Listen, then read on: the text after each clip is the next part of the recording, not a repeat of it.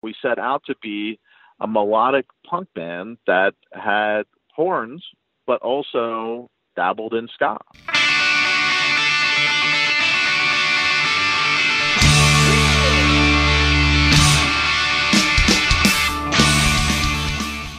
Welcome, everyone, to This Was the Scene, the podcast that takes a look back at the late 90s, early 2000 punk scene.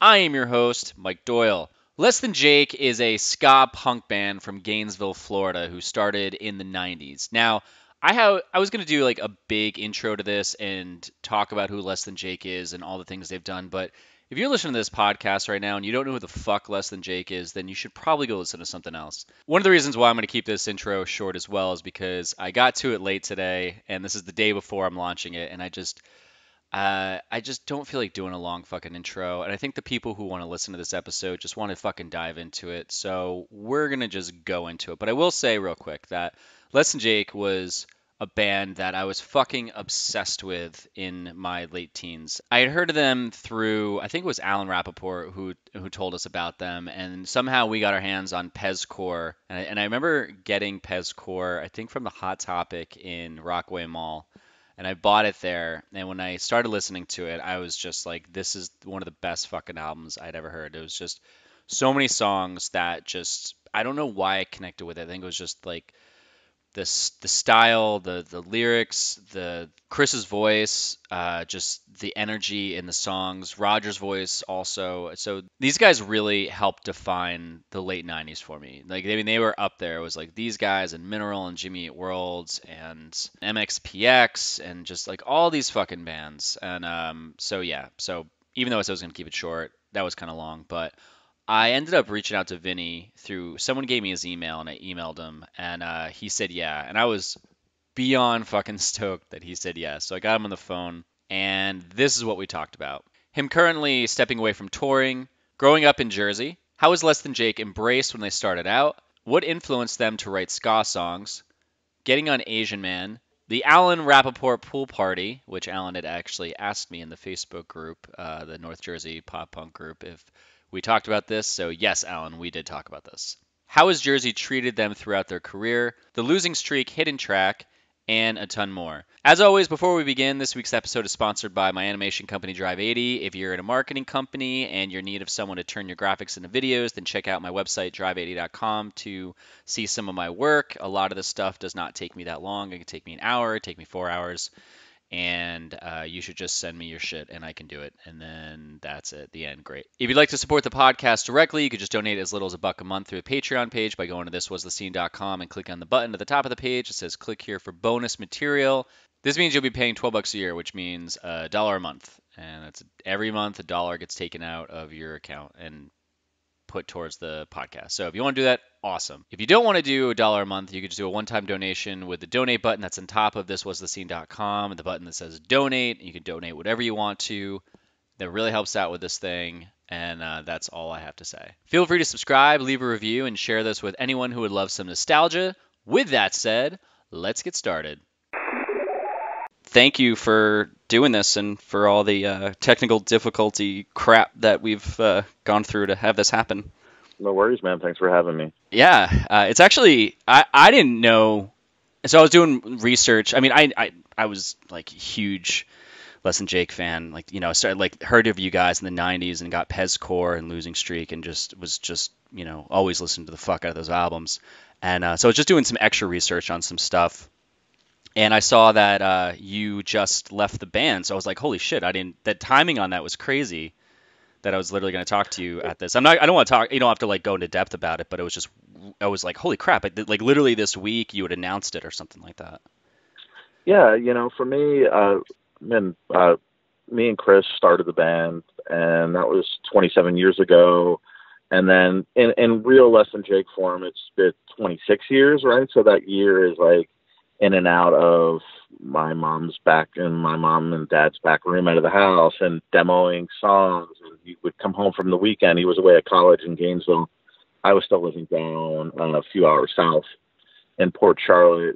He would come home and see his parents, and we would write songs and go for that. But flash to 27 years of just sort of having that just be the forefront. I wanted to step away from touring. So Yeah. I do band social media and a lot of the managerial stuff, and merch and the web store and all these things for Less Than Jake, which is I'm still gonna do and I'm still doing.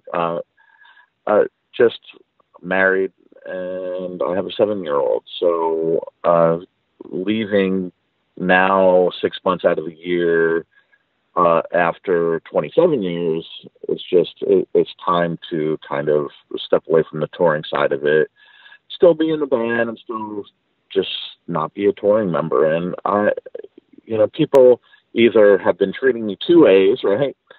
Either treating me like I'm dead, which is, my condolences, you had a good run. I'm like, well, I don't even know what you're talking about. I mean, that's cool that you're saying that, but you're treating me like I'm living dead at this moment, which is totally odd. Or, you have a bunch of other people who, and specifically dudes in bands and that are married and with a kid or kids and have been going, fuck, good for you, because I get it, that what you want to do, and that's good that you can do that. So supportive and weird, and it's all those things, but at the same time, it's all the same things that I've been doing. If you talk to me a year from now, maybe I will go, yeah, it's been a totally weird year, but right now, a few weeks in, it feels totally normal. I just am not touring, which is good and bad at the same time. Yeah. I mean, you're still alive, and you can. People just think it's just like people think that when a band, in this case it didn't happen, breaks up, but if a member leaves, back then that's it, that it's set in stone. You are out. You're not in the band anymore, or we are not a band anymore. And I think from all these reunions and even old members coming back into bands, like Anthony Green coming back into Seos and things like that, it's like you can change your fucking mind. Like you say, like a year from now, you could say, hey guys, like maybe I want to go out with you guys for a couple weeks, and they're like, okay, or you guys can still record albums together. It's like it doesn't have to just be that cut and dry format if someone just doesn't want to do it for a while. Like people can change their minds. Well, yeah, I mean, the world isn't black and white. The world's a totally shades of gray, and with Less Than Jake, it's always a shade of gray. It's a drummer who writes lyrics. That's weird, and uncommon, but so my life of 27 years is so intertwined with what the band is and who the band is that it's hard to just kind of go, well, that's it. I'm cruising, later. So life goes on, creative life goes on, and Less Than Jake life goes on. And it's good to still continue to push this very large glacier forward, and it's not necessarily goodbye. It's just goodbye to people who I only see on tour. But at the same time, you'll probably be the one that I'm talking to if you're messaging on any social media. So all very weird. But figuring it out as we go along. So yeah, it's not like everyone. I don't think I've met anyone who just has the complete answers to anything. It's just you just make a decision for that point, and then moving forward, you're like, oh, it's not just like this always. And it's funny too, because I was looking at your Facebook page, and it's just so many people are just having these giant statements and tagging you. It's like you just keep scrolling and scrolling and scrolling. They're like, just saying their goodbyes or like their well wishes and things like that on your page. I'm like, holy crap. Yeah. That's gotta be wild. Yeah. It's gotta be nice, and it's also gotta be a little bit like overwhelming at the same time. It's both of those things. And for me, I'm Less Than Jake fans have always been great people, man. Always been supportive, always been passionate about what we do. And it's awesome. It's overwhelming just because I don't feel any different, and I'm not acting any different than what I've been doing for the last 27 years. I just happen to not be playing that hour a night. Yeah, You somewhere know, in like and America or the world. yeah, I mean, my other 23 hours of the day has plenty filled with Less Than Jake. So for me, it doesn't feel that odd. For other people, it feels extremely different. But for me, I'm just kind of going and doing what I've always done, which is, support Less Than Jake and try to continue to, push it forward. Well, I thought it was kind of cool, not cool timing. It was interesting timing because I talk about in these interviews the origins of the band. So it's crazy to at this very point where you left the band for whatever the time is right now. It could be forever, it could just be for the moment. But and it kind of caps it on that end. But I want to go all the way back to the beginning, and I want to go a little bit before, or probably a lot before you even created the band, and talk about just in general, what got you personally into loving music as like a kid? Well, my parents, music was always in the house, right? So my mom and dad on Saturday and Sunday, I'd get up on a Saturday.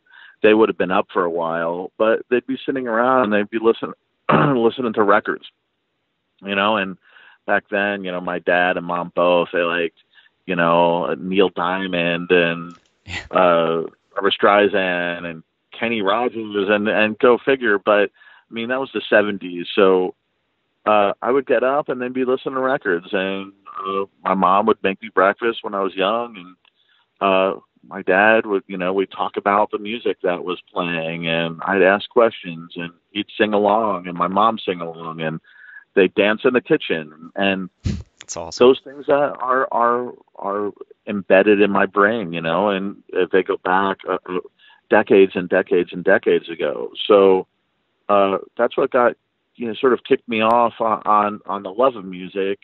And when my brother wanted to start playing guitar, I was like, I want to play guitar too. I want to do that. My brother went, well, we could only have one guitar player in the house. You need to pick another instrument. So I picked drums, and my parents were super supportive of the noise that was made and the fights that would happen, and the music and the friends that would come over to play music and listen to music. And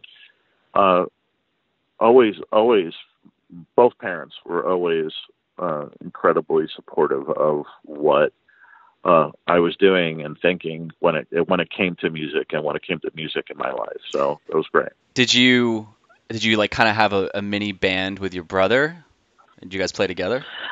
No, because my brother liked, different type of rock and roll. And I always, when I first started to kind of find my own music, it was decidedly different than what my brother was listening to. It's like if my brother was listening to, let's say, ELO, right, or Queen, and as an adult, I love both of those bands, and I love a lot of the records and songs that they've done. But for me, like as a preteen, I go, well, like, if my brother likes Queen, then I have to like something completely opposite, Yeah. And if my brother was the de facto sort of mayor of metal in the town that I grew up in, New Jersey, right? So, he liked everything, Motley Crue and Twisted Sister and all that. And again, I like that, and I grew up around it. But when I was trying to find my own self, I knew that it couldn't include what my brother was listening to. So I found different stuff, and kind of landed a little bit harder music, like thrash metal is what I landed on first, which is, Slayer and Celtic Frost and Venom and Exodus, early Metallica. Those are the things that I landed on when I was younger, and because that was my music. And as time went on, I wanted music that was faster and angrier, and I wound up finding punk rock through, weirdly enough, my brother, which was also listening to new wave at the time, Blondie and the Knack and B-52s and things like that. And that shared that new wave in New Jersey where I grew up. We were bridge and tunnel kids to New York City. So new wave shared kind of the same space as early punk rock, Ramones were my gateway. Yeah. Ramones were my gateway to punk rock, right? So I kind of found it through my brother, and then I just went beyond it because I wanted something faster and angrier. And that went into, Misfits and Bad Brains and DRI, Fear, and keep on going. I could go forever. What did you like about that? Actually, real before I asked that, where in New Jersey did you grow up? I always thought you grew up in Gainesville.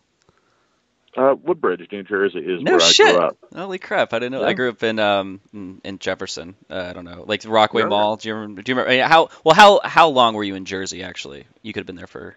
Till 16. Oh no shit! Wow, Jesus, I totally didn't know that. No. Yes, yeah. Well, it's cool because like the majority of people listening to this are all like from Jersey, so they're probably gonna love that. Yeah. What about like the punk bands that you started listening to? Did you have one of those moments where, or like you said, the Ramones were the gateway? Was there a moment when you just heard a Ramones song after growing up listening to your parents' records, where you heard the Ramones and all of a sudden there was this, holy shit, that's something that totally got that's gonna take me in a new direction because of this? Well, the first. I'll go with the first record that I ever bought was a Kiss record, right? Okay. And it was Kiss Alive, and when I was a preteen, everything about that was great, right? It was fire and makeup and like crazy swords and smoke, and like as a preteen, I was like, this is it, right? And as I started to find more music and sort of faster music and things like that, and that was what I was sort of tuned into. I remember watching Rock and Roll High School, the movie. Okay. And it had the Ramones in it. And, if you're from New Jersey, then you understand there's a few things that you have in your musical pedigree. No matter what other type of music you like the following. You like Bon Jovi, you like Bruce Springsteen, and you like the Ramones. And for me, that was it, right? And I saw Rock and Roll High School. I had friends that went, "Oh my God, did you see this?" And we talked about it. And Ramones were my gateway because my brother was at that point was liking metal, but also liking sort of like new wave things. And he would go to concerts of that sort of shared that headspace, and found the Ramones. And it was through that movie. And when I was watching that movie, I was like, yeah, this is it, man. Like, the characters that were in the movie as the Ramones, right? They were the Ramones, but they were playing, sort of the characters of the Ramones. And that was it. Like, hey, they're wearing blue jeans and leather jackets and they're talking about pizza. And yeah, this is it for me. So when you were 16, is that when your parents moved you down to Florida? Or 17? Yes. Okay. Yes. So up until that point, you're growing up in New Jersey. In 16, you're in like what, 10th grade? 10th grade. So in 10th grade, so are you dressing like this too then? I was full on punk rocker, man. Like, and blue jeans, leather jacket, Converse, and shaggy hair, and tried on studs and everything. I mean, that was, I was a teenage Hesher, and that's what I looked like, but listening to punk rock and kind of headed down that path of, with music, the same music that I was discovering, I definitely was heading down that path I was looking much like my heroes were at the time. So when you got down to Florida, you obviously are showing up in the middle of your high school years at this brand new school, dressed like this, and like that's going to be a giant magnet to find like your friends, right? Well, here's the thing: when I got to Florida, my parents were like, "You have to not dress like this. It has to be, this sort of. It's a new school, so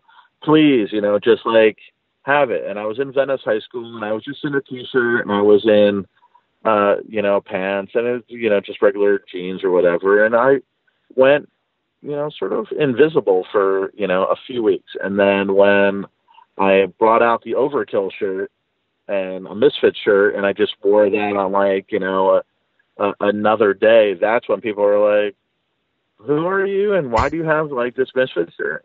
And that got me into, a different headspace. And for a new school where I was at, there was surfers and skaters, and those two groups of people were also the punk rockers, right? Yeah. So for me, that led into a whole nother world of California punk rock, which I had no idea about, right? Okay. That was JFA and Faction and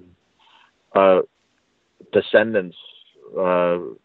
Go down the list of SST and cruise bands at the time, right?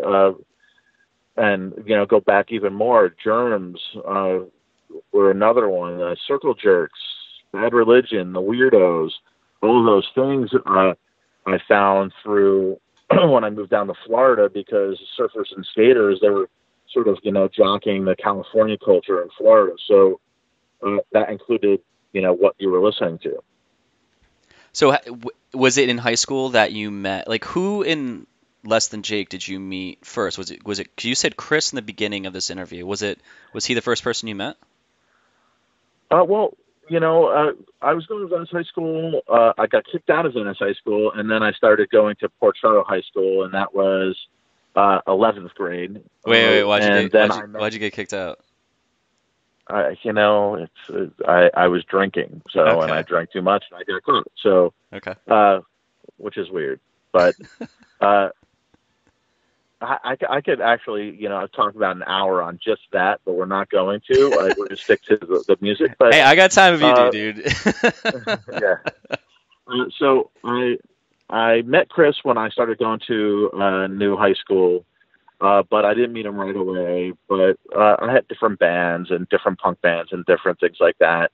But I wanted to do something that was a little bit more melodic. Chris was doing sort of like a weird rock band, but kind of singing some punk rock covers too, and wanted to start a new band. So through mutual friends, I started to talk to Chris, and I was in a band called Good Grief, and that broke up.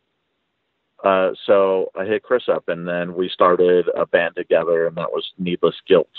Okay. And Needless Guilt was cool, and it was fun, and it was a bit melodic and a bit, sloppy, and it was everything that a punk rock band in, the late 80s was supposed to be, right? But after that, Chris, he had graduated high school and he was going up to Gainesville. So for me, Needless Guilt ended, and then Good Grief started again. Then we were just in the middle of that. Then he started to come home, and we started writing songs, and that was the sort of the spark that started Less Than Jake, where he was up in Gainesville. I was still down a few hours south in Port Charlotte, and we just started writing songs. And they started to form pretty quickly, to be honest with you. And I was home going to Manatee Community College, and then I had decided, hey, let me try to get into University of Florida. And I tried and failed. But then I got into Santa Fe Community College, and they were like, look, if you do one semester here, you can transfer over to University of Florida right after that. You just need, a little bit extra curriculum before you can go to the university. So I did that and started started at the University of Florida, but I was up in Gainesville. And then that's truly when Less Than Jake became a band. We started to find other people to play with. We started to bring in the vibes that we were listening to at the time, which was the Doughboys, and it was Snuff, a band from England, which is a huge influence on Less Than Jake early on. Okay. And Operation Ivy, and it's when we discovered Lookout Records. So it was Screeching Weasel and Op Ivy, Isocracy, It was Sweet Baby. Those were the bands that we started to listen to and started to go, well, if this can happen somewhere else, and they're just like kind of the same age as us, this we could do this too. And they were out on tour, and we could be out on tour too. So immediately when you started a band back then, you started the dream of how we could go play shows out of town and to new people. And then once you did that, you started to go, oh, we could be on, a weekend we could go away for. And then once you do that, you start to go, oh, this could be, we could go on tour for a few weeks and we can book it. And Maximum Rock and Roll, which was a magazine at the time, and I think it's still around, but I don't really read it. It's outside of sort of like the circle of things that I like and enjoy. But at the time, Maximum Rock and Roll was my life, and they started to do a separate magazine called Book Your Own Fucking Life, and it had all of the punk-friendly things that were around the United States and beyond. Promoters that promoted out-of-town bands and record labels and just, distribution channels and everything under the sun that if you were a young band, you could book, your first tour or second tour or third tour, or whatever it was. So we got that and we started to go at it, and well, did you guys how many shows did you actually play locally before you just went for it? A lot. Yeah, were you just based in Gainesville and just blowing up there? Like, did your first show, like, not like first show, everyone's first show, everyone's first show is terrible. Oh, yeah, and everyone's second show is terrible. And Less Than Jake is a weird, unique entity in the way of locally, punk rockers really didn't like us. No shit. Because we were pushing the boundaries of genre bending at the time, right? So we were adding ska and we were adding horns and we were playing, melodic sort of East Bay and Chicago influenced pop punk, and people just, to be honest with you, the local punks just weren't feeling it, and some punk rock bands that were around, Spoke, which was one, Bombshell, which was another, Wordsworth. We played with those bands, but no one really was feeling it. It was a hard push to get through the local punk scene here. But we kept on playing, but we kept on, sort of appealing to other people. So we were bringing new faces and new sort of energy that weren't from the punk rock scene into punk rock club called the Hardback, right? Oh, okay, yeah. And that was a very cool thing. So Hardback, Alan Bushnell is who owned it at the time and sort of booked in bands and all that. He wasn't mad at us because we were bringing new blood and a different vibe and a fun vibe to the local punk scene. So it was okay by him, and it was cool by us that we had a place to call our own, But Less Than Jake, we ran parallel to the Gainesville punk scene, and sometimes dipping in and dipping out and dipping in and dipping out. But we weren't embraced by the local scene as much as we were starting to create our own scene. So you guys, did you guys sit down and say, look, we know we're going to school and all that, but we just, as a collective, really just want this thing to work. Let's fucking go for it. Did you have that conversation? That was after we already knew. I mean, all of a sudden we were a band and we were drawing, decently in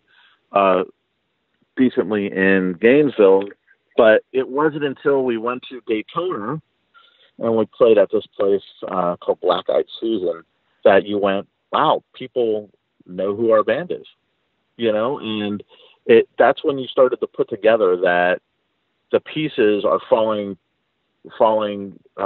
more easily together outside of Gainesville. We were showing up to places outside of Gainesville and had more people than our Gainesville shows. And it was one of those moments that it went, wow, this is crazy. And by the time we stuck to doing, weekend shows, and then we had, summer tour that was 48 days, and then we had a winter tour when the winter break was for college.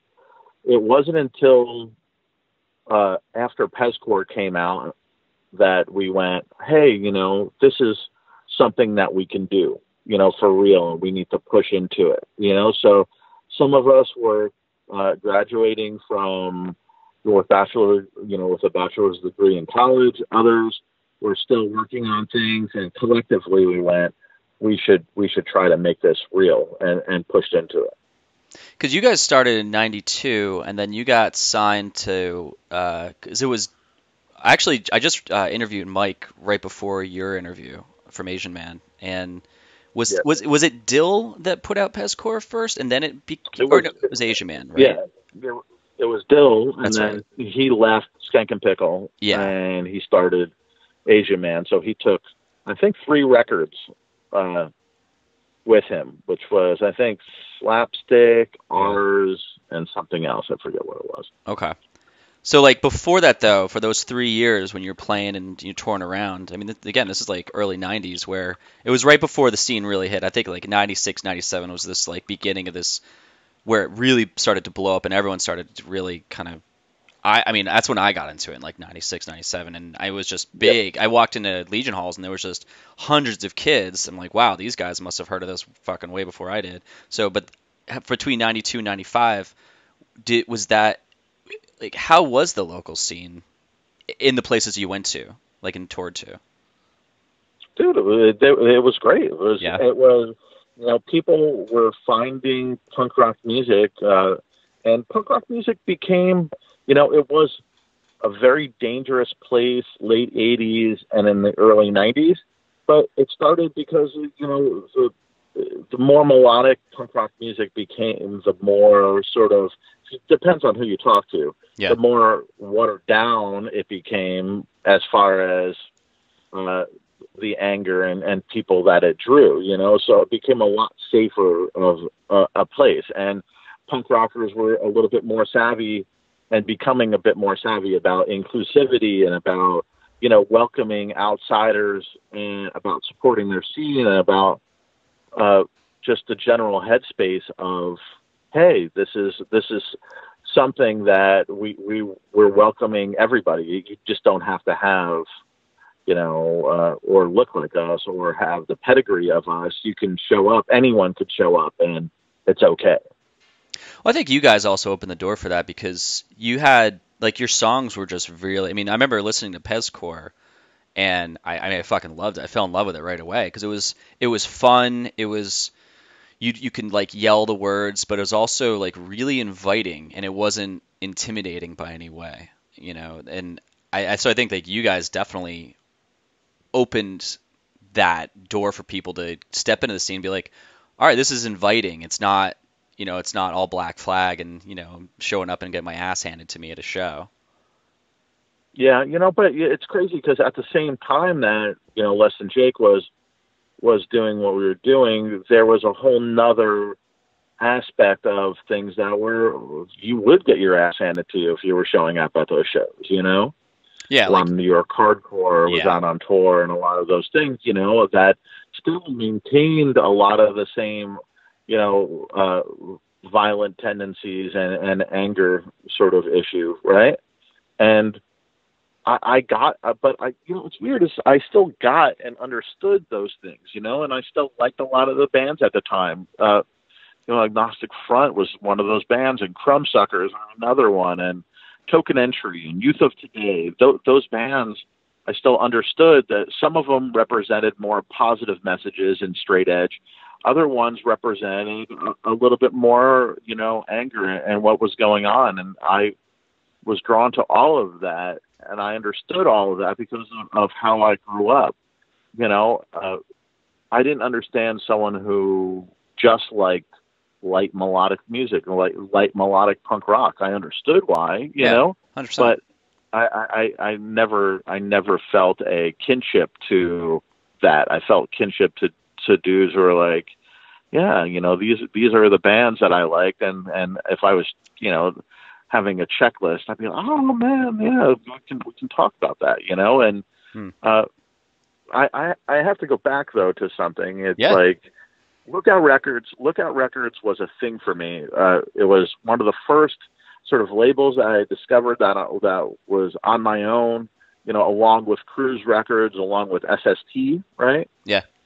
And Lookout Records, for me, it was Crimshrine, and it was Aaron Comet Bus, and it was a drummer, and he was writing lyrics, and those lyrics happened to represent, sort of daily life of a modern punk. It's sort of like being isolated and being slightly angry, but slightly, romantic about other times in the past where things were okay. And that truly, the Aaron Comet Bus, for me, that was a personal influence and a personal inspiration that sent me in a direction and a trajectory that I never would have discovered if it wasn't for him, Yeah.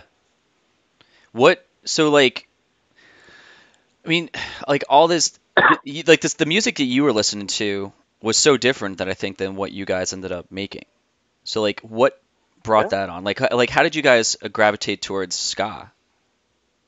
Well, for us, it was always early on, it was a mesh of Screeching Weasel, a mesh of Operation Ivy, and a mesh of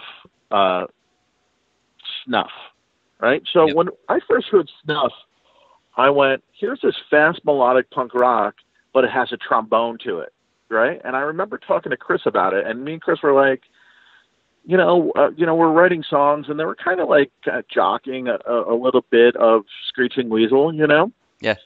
But then I was like, dude, like we should do, fast punk rock, and we should add this horn section, but we could add, some like, ska, like, Op Ivy, and we can kind of, get all of that. If we could push all of that together, that's the winning combination, and that's what we set out to do. We set out to be a melodic punk band that had horns, but also dabbled in ska, You guys have always been this. You have this fun approach to your I mean everything. The look of the look of the marketing. I remember your shows. I don't want to go too far forward, but I saw you guys play at Roseland. I think it was like Snowcore or something in '97.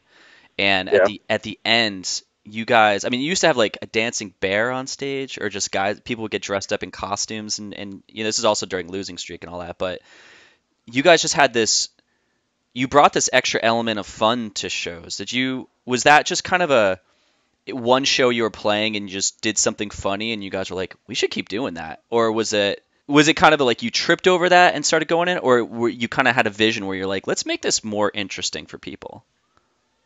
Yeah, I mean, and Chris definitely, he led the charge in the sort of like fun thing. Like he would go around on local shows and go, hey, like, and go buy all these like crazy like stuffed animals that were like, 25 cents and 10 cents a piece. He would get, hefty bags full of these stuffed animals, and we would throw it out. And we just wanted to throw a party every time that we played a show. Okay. And we understood that's what people showed up because they wanted it to be fun. They wanted to be involved. They wanted to leave covered in stuffing from a stuffed animal from the thrift store and silly string in their hair and, sweaty and beer covered. And that's what we were doing locally. And we started to at least try to replicate that vibe when we were out on tour.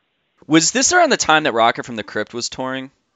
Did you, because the reason I ask is because you might not know, but I mean, they used to literally, when they started playing shows, they would hand out lyric sheets to all their songs to people and say, hey, here's the songs we're going to play. You can sing along. And they had that theatrical kind of style. Like, did you guys ever hear about that and kind of take some stuff from that? Or is that something that there was no alignment there with that? Well, Rocket was always been a huge Rocket from the Crypt fan for forever, right? But when that was happening, that was running in time frame. Okay. It was running parallel to us. So it wasn't something that we were like, oh, Rocket from the Crypt did that. It wasn't that at all. More so for us, it was just, hey, this is what we're doing, and this worked locally, so this is what we're going to do while we're out on tour. Okay. How did you guys meet Mike Park? I sent him our demo. So you had been following Asian or Dill Records or bands or No, just Skank and Pickle.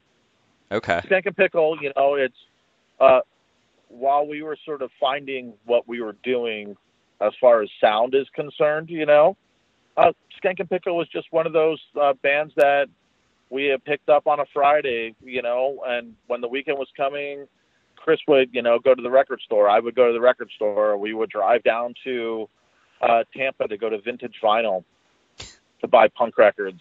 And it was just something that was a review, and picked up Skank and Pickle. It was a 7-inch, and then picked up their full length, and just became a band that we really liked. How did you actually? Oh, sorry, go on. No, I'm just saying that there was a point where you find out that, oh, hey, they're releasing their own music, so it just made sense to send something, Did you ever? Yeah, it wasn't about trying to get signed and put out music through their label. It was more so about getting shows. Okay. So you kind of thought that you'd have more eyes on you if you had someone else just doing the work, and you're like, these guys can put out the records. A lot of people know about them. No. Like I said, it wasn't about getting signed. It wasn't about anything. It was about Skank and Pickle was on tour. Skank and Pickle in a lot of places were drawing a lot of people, and we wanted to play with Skank and Pickle. It was a chance to open up for a band that was much bigger than us at the time.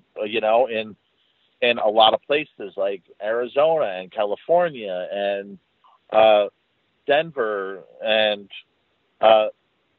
anywhere in the Northwest, they were huge. So it was about sending the demo as, hey, let's do shows. Here's what we sound like, Yeah. If you ever come through Florida, let's play together. If you ever, need somebody to do whatever, then hit us up. It wasn't until, Mike Park had wrote back and said, hey, we also put out music and maybe we should do something. And I think the first thing that we did together was Misfits of Ska, if my memory serves me correct. What was the process, getting on the label and recording Pezcore? Was it just because I know Mike just does a handshake deal, and so it was just hey man, I'll put this record out, handshake, we're on the label, and if you guys ever want to leave, that's fine. But here's, I don't know how I'm phrasing this correctly, but was it as easy, as simple as it always sounds when I hear about Asian Man? He's just here it is. This, our contract together is super easy, and I'll take care of the record. You guys just show up and do your shit. You know what? It wasn't even necessarily. It was that, but it was even much looser than that. It was, so hey, explain. you guys are out doing whatever, and I can help put this music out. And I mean, we paid for the recording of that record. We did all for us. It was just an outlet to get music out, in a different scene. The punk rock scene was completely different to the people that were paying attention to Skank and Pickle at the time, right? Yeah. So, we thought, hey, this is perfect. We can kind of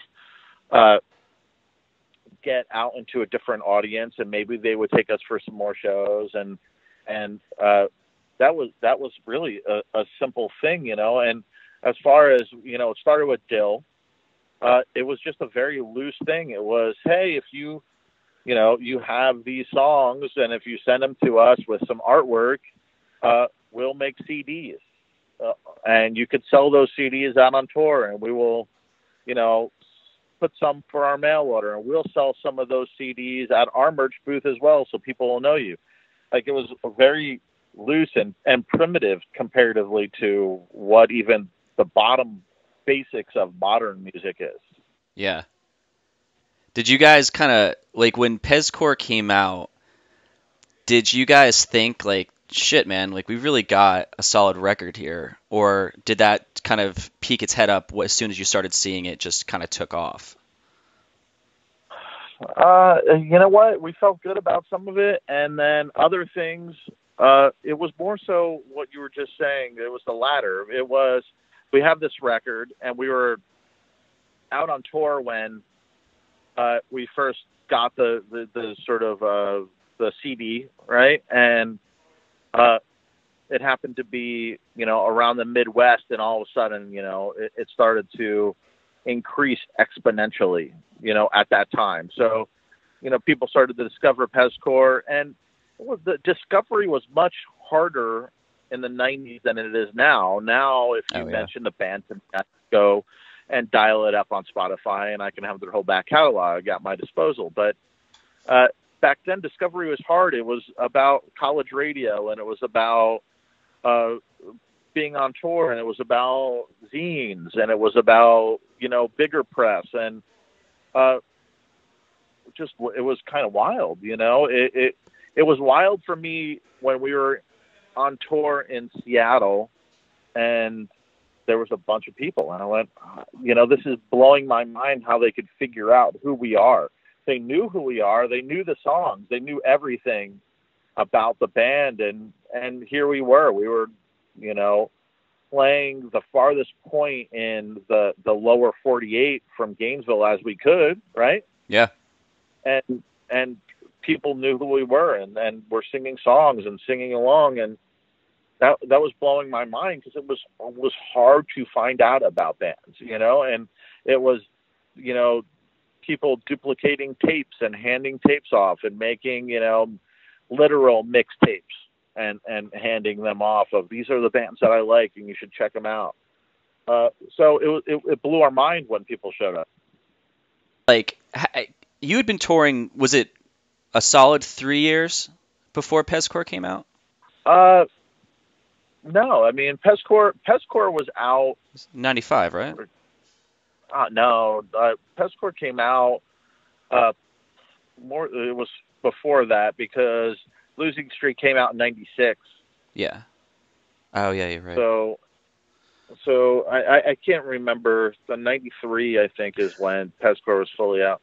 Okay, so you guys, like, when you were doing, because you started touring and Pezcore came out and you really just toured on that record, did you start to notice that, like you said, like kids were showing up in Seattle? Was that on those tours when Pezcore's out where you're like, holy shit, we've got like, there's like, we had 5 last time and now there's 20, now there's 50, now there's 100. Did you start like, was it like a consistent solid number of people that started to show up on certain treks of each tour?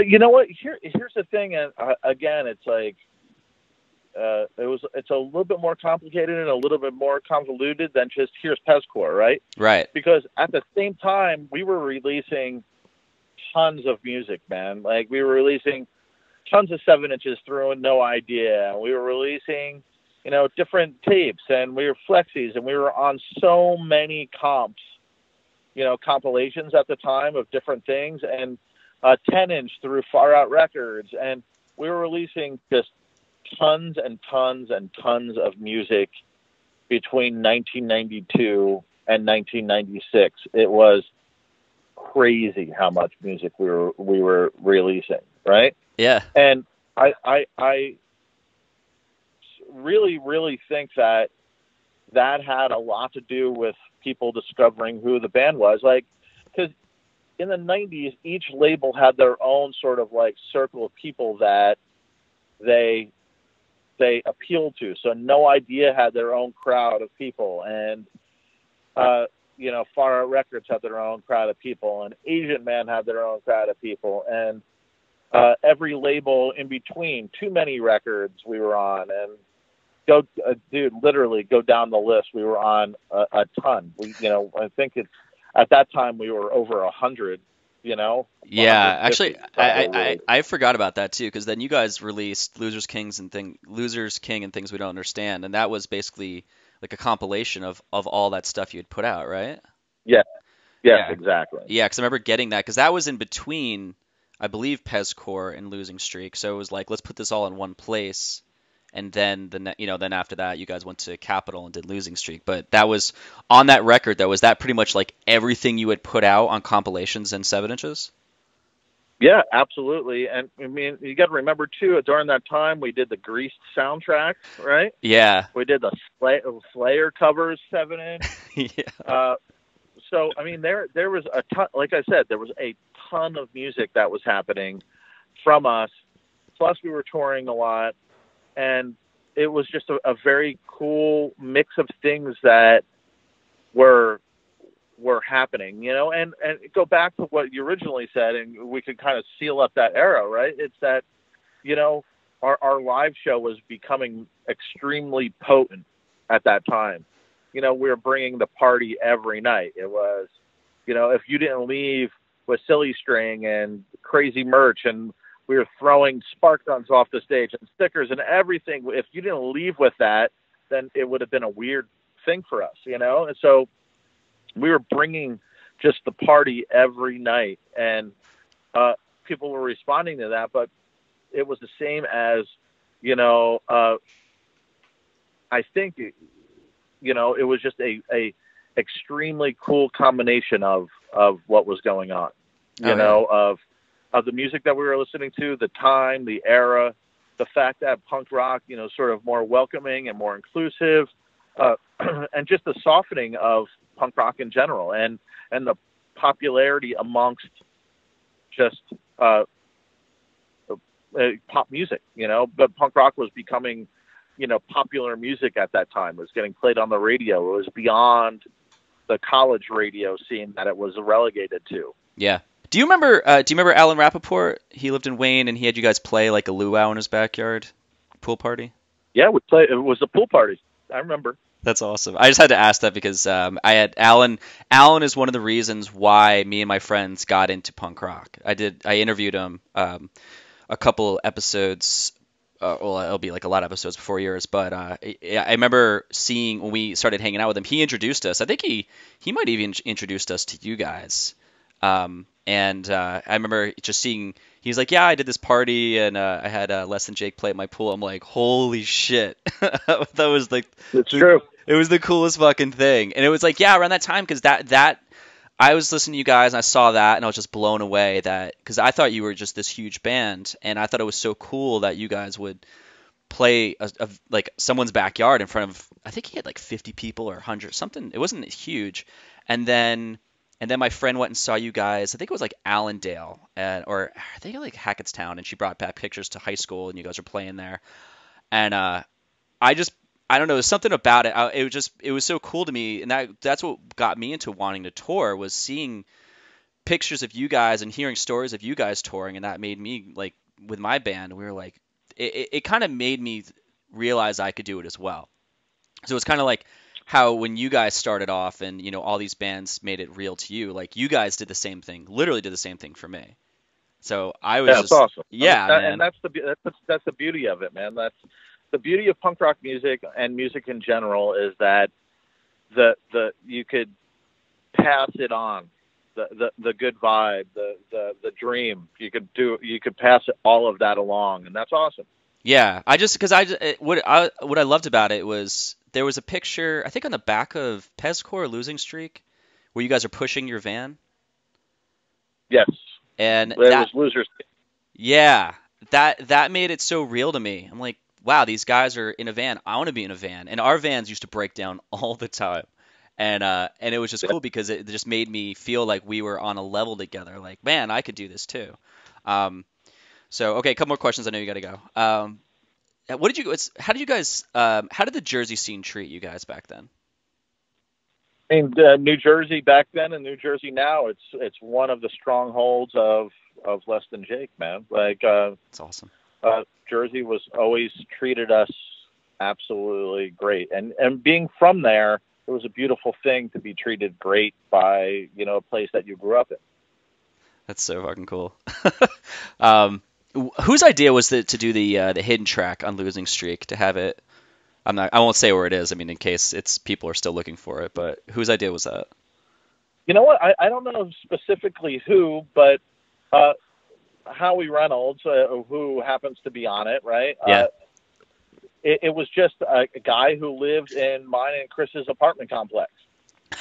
Like, and that's awesome. he had these monologues, and he was just a weird and cool dude, man, like an elderly guy, right? And we wanted something fun, and we wanted something weird, and we had talked about, secret tracks and where to place it and how to do it, and it just happened to be that for some reason Capitol Records, which was, Losing Streak was our first major label record, they went for this idea, which I couldn't believe, to be honest with you. Yeah, I remember my buddy Luch. He was the one out of our friends who found it, and I think because we were all looking for it for weeks, and I think we were in high school or something. He's like, "Oh, I fucking found it," and we're like, "That's brilliant." It was such a genius was idea. awesome. Yeah, dude, that record, man, it's the moment. Oh my God. What was it when we got the CD? We put it in. We were like driving around with it, and the moment I heard Automatic, I was just like, holy shit, this record's so great. Like, did you find that you have like a favorite between Pezcore? I know you guys have so many records, but between Losing Streak and Pezcore, like which of those two do you think, personally, do you find to be your favorite? Losing Streak for me, because it just it was, it was somebody else's gamble, right?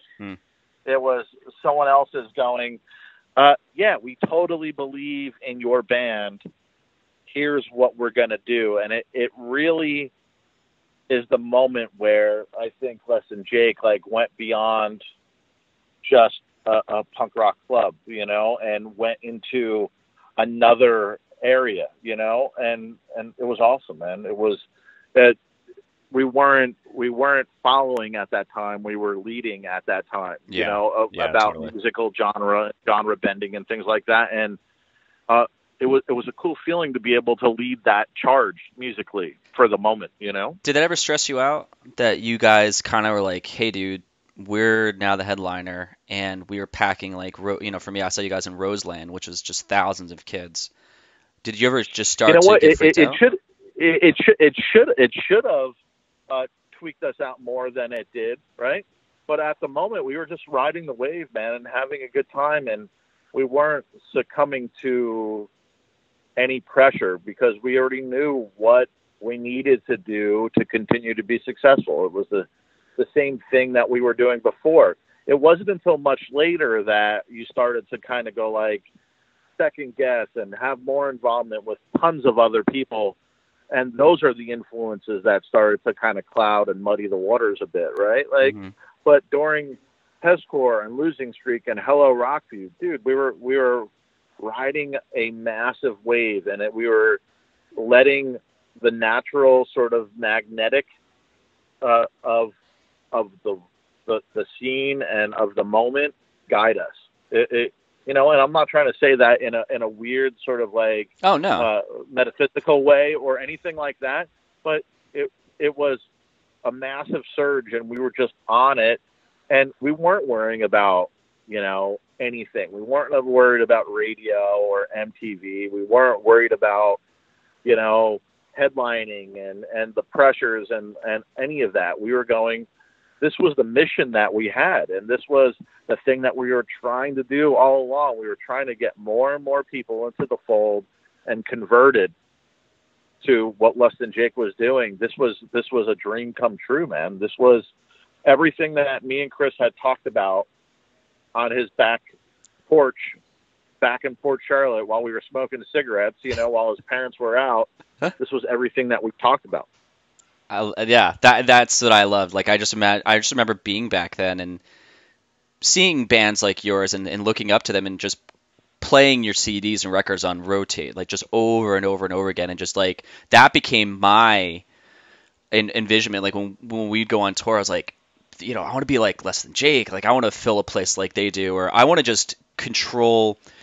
I was like, I loved their style because it looks like they just don't give a shit. Like they give a shit, but it's like when you come into the room and it's them playing, they're like, this is our space that we're bringing you into, and everyone's having a fucking good time. I don't care who you are, and we're gonna do it our own way. And I always loved that, and I felt like you guys never strayed from that, like ever. No, I mean, dude, it's like later, like I said, later era Less Than Jake. The waters got muddied a little bit more because there's a lot going on and there's a lot more people involved at that time. Yeah. But the moment that you're speaking of and the moment that, and beyond, dude, we didn't give a shit. We would laugh. Literally, there's someone from the record label would be, you have to do X, Y, Z or you're never going to get popular or whatever. We literally laughed in their face and said, dude, like, we're doing what we want to do, and this is what it is. So, yeah, you're right. We cared a ton of we cared about a ton of things, and we didn't give a shit about a ton of things. Yeah. And the thing that we gave a shit about was fans that were showing up, making sure that they had a great time, and we didn't give a shit about what anyone really said that was negative, because we lived through that, like we were the outcasts of our local scene. We were the outcasts of, punk rock music. We were the butt of the joke at a certain period of time for having a horn section. And we didn't give a shit. We had the worst. No one could possibly give us anything worse than we already had. And we were succeeding at that time. And we were, like I said, we were making the things that me and Chris had talked about way back when a reality. The reality and the dream was happening. We didn't care what the naysayer said. We didn't care about the negativity. We didn't care about the suit going, you have to do all this stuff to be successful. We were already successful. We were successful the first time we left Gainesville and played a show that was being successful to Less Than Jake. Yeah. So, okay, I'm going to wrap this up. Even though I could keep you on the phone for like another 2 hour. So was there anything you would, actually there's two questions, I'm not sure which I want to do. Do you ever, especially now since, literally this week, leaving the band and all, have you ever just looked back on your own sometimes and just been like, holy shit, man, this is wild? Or has it just become so normal that you don't do that? Well, I do it sometimes. I don't do it all the time because that would just be really fucking weird. That would water it down too. And just dwelled on it, right? Yeah. But there's moments that happen occasionally where I'm reminded of something, of a time, of a place, of whatever, and I get kind of taken back. And when I come back from that thought and go, wow, man, that's a lot of cool things have happened, and a lot of awesome, very, very, very awesome things have happened to Less Than Jake and happened to myself. And Less Than Jake allowed me to do a ton of things that I don't know if I would have ever had the chance to do, right? Yeah.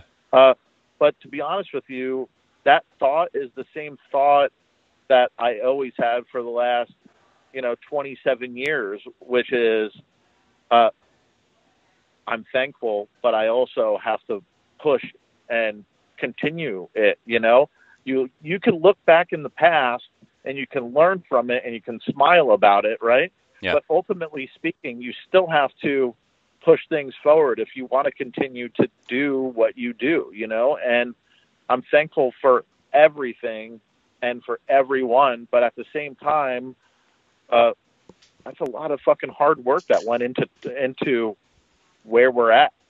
It wasn't a magical sort of, magic wand or a magic spell that got us to where it is.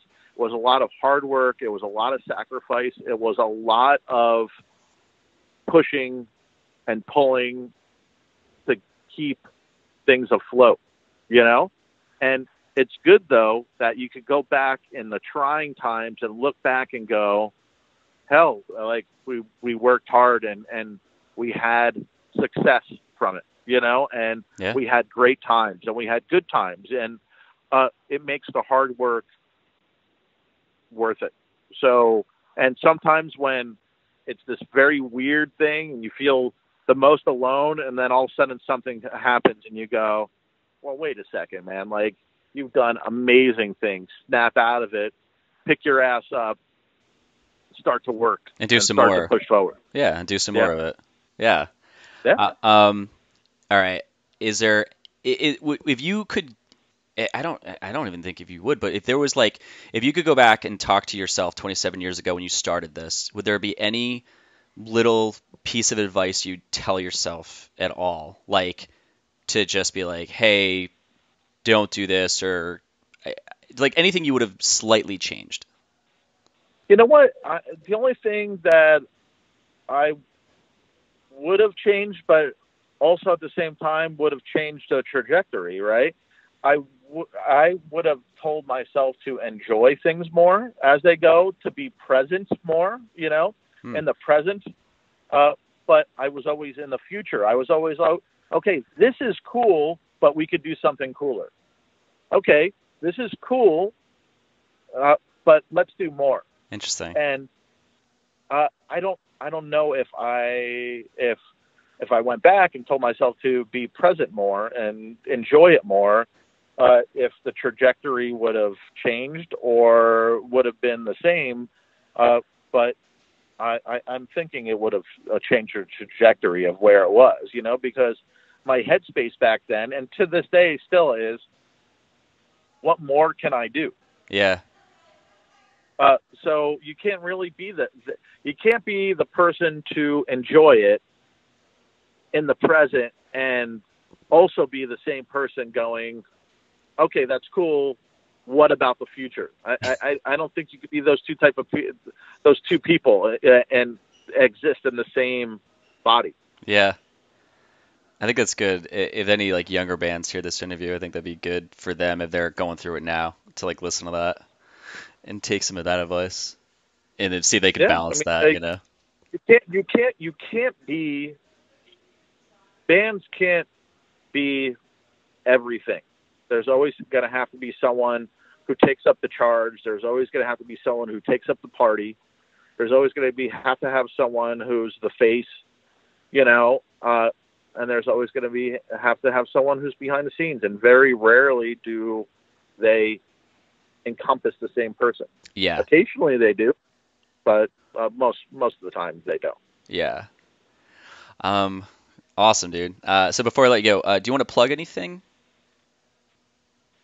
You know what, man? My brothers in Less Than Jake, they're out on tour and they're doing whatever it is that they do greatly. I'll be home in Gainesville holding down the fort and pushing things forward. Less Than Jake has some cool things planned for November, not only shows, but for some merch and for some like limited stuff that we've never done before, to kind of swing back around what I just said, right? So everything's good in the world, man, and be good to each other. That's the most important thing. I'm not going to tell you to vote because I don't know when this is. This is gonna come out after all the voting and stuff. So yeah, so I'm not going to say that, but I am going to say it's a weird time out there, man, and music is a refuge and a shelter for a lot of people. And if that's you, enjoy it, man, and be good to each other, man, because you never know what other people are going through at the time.